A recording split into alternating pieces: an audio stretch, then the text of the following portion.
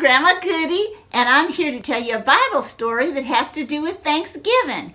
Now, we're supposed to give thanks every day and be grateful for what we got, but I love that we have one day a year when we're supposed to sit down together, and my family, we all sit down at a big table, and I make a beautiful feast.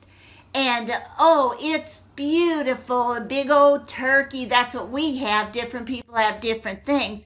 But anyway, I love to have that big, beautiful dinner, and all the people in my family all gathered together, and we hold hands, and we thank God for all of our blessings. We thank Him for all the abundance of the good food. You know, one time I was having Thanksgiving with a different part of my family, and they just were getting together, and they had a buffet. Nobody even sat down together, and nobody said thanks to God even for the food that they was eating. And suddenly we had an earthquake, and everybody hit the floor. And after that I said, well, maybe we should give thanks for our food. And after that, they were all happy to do it. So anyway, that wasn't what I was supposed to tell you. But I have a Bible story about giving thanks. And this took place back in the land of Israel when Jesus was traveling all around, and He was doing mighty miracles. He was healing lots of sick folks. He was making blind people see, people who are deaf hear. He was helping the people who couldn't walk suddenly get up and leap around. And so lots of crowds were coming. There was he was getting famous. He was like a celebrity. So anyway, there was thousands and thousands of people. They didn't want to go home. They just wanted to keep listening to Him teach them about God and heal people. And so, but they didn't have a caterer. There was no food there. There was no breaks for lunch or nothing.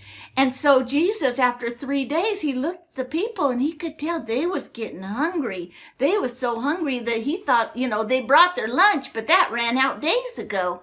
So anyway, He said to His disciples, hey, disciples, get over here. I want you to feed all these people. Well, they looked and saw thousands and thousands. I mean, they kind of counted. There's about 4,000 men, and then there was women and children. There's probably 10,000 people there. So anyway, the disciples said, how are we supposed to feed all these people? How are we supposed to feed all? We don't have anything. There's not even a store nearby. And so Jesus says, well, what do you got? And so, hey, Bo, come over here. You want to see what I got? Hi, Bo. Look at this. Can you see what I got here? This is a little plate. It has 1, 2, 3, 4, 5, 6, 7 rolls. Has a few little fish on it. And the disciples gave this to Jesus, and they said, that's what we got. Now, I'll confess, I would think that that would be a poor meal, even if I sat down to dinner with my family, and that's what they put in front of me. I'd have a hard time being thankful. But you know what Jesus did? Jesus blessed it. He closed His eyes, and He talked to God in heaven, and He said, thank you for this food. And He asked a blessing on the food. And then He started to give it out to His disciples, and He told them, you give it to the other people. Right now, Bo's sitting here real nice. It looks like he would like one of these fish. See, they just had a few little fish just like that. Let's see, Bo, you like fish? You like fish? I think Bo likes fish. Anyway, the disciples took it. They started passing it out. I don't know if they're throwing it, but I might start just throwing it. I don't think they'd throw it. They probably broke it because they thought they had to save it and give 2 little pieces and they'd throw that. But anyway, the more they gave it out, the more they got. And they kept passing out the food. Everybody's getting excited. I guess they like fish and bread. They're passing it out. And the more they passed it out, the more food there was, until every single person there ate as much fish and as much bread as they could until they were completely satisfied. That's a mighty miracle. And, you know, when we sit down, whether we just got a little or we got a real feast, always remember to give thanks for what you got. And then you'll remember this verse too. Jesus said, I don't know if you can see this, but this little plate says, give us this day our daily bread. Jesus taught us that we can pray every day and we can ask God to give us the food we need for that day. Because there are people who don't know what they're going to eat tomorrow. But you can pray and ask God, give us this day our daily bread, and God will provide for you. And every once in a while, you might get a feast. So anyway, that's my Thanksgiving story, and I want to wish you a very happy Thanksgiving Day, and I hope you eat a lot of good food. And oh yes, don't forget, Grandma Goodie loves you, but God loves you more.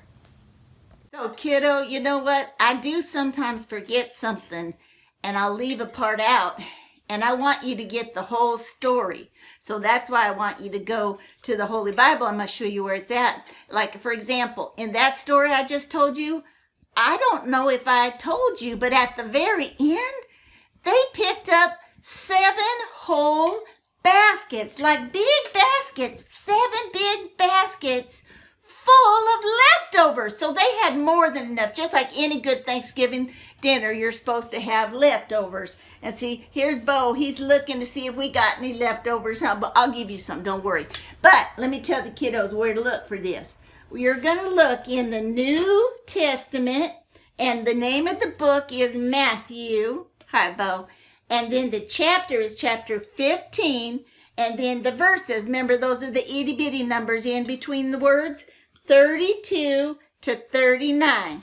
And if you're using the secret code, it's going to be MAT 15, and then the 2 little dots, 32-39. So anyway, there's your Bible story. Look that up, see what else I might have missed or messed up. Anyway, I want you to get it right, so just do it yourself. Thank you.